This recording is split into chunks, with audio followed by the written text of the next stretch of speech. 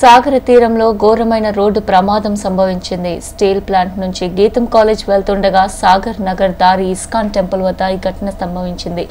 120 కిలోమీటర్ల వేగంతో డ్రైవింగ్ చేస్తూ డివైడర్ను గుద్దుకొని కారుకి మంటలు వ్యాపించాయి. కారులో 2 యువకులున్నారు.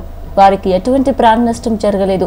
డ్రైవింగ్ చేస్తున్న యువకుడి పేరు నిఖిల్, మరొక యువకుడి పేరు శరత్. ఇతను కూడా గీతం కాలేజ్ స్టూడెంటే.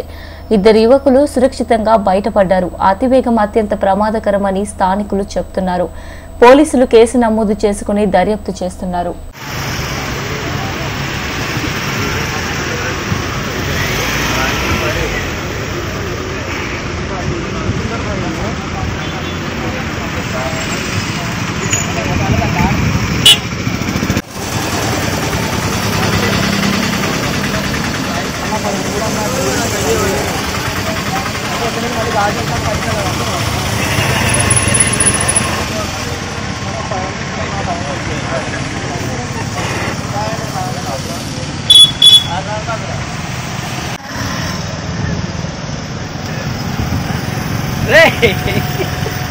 ఇలానా?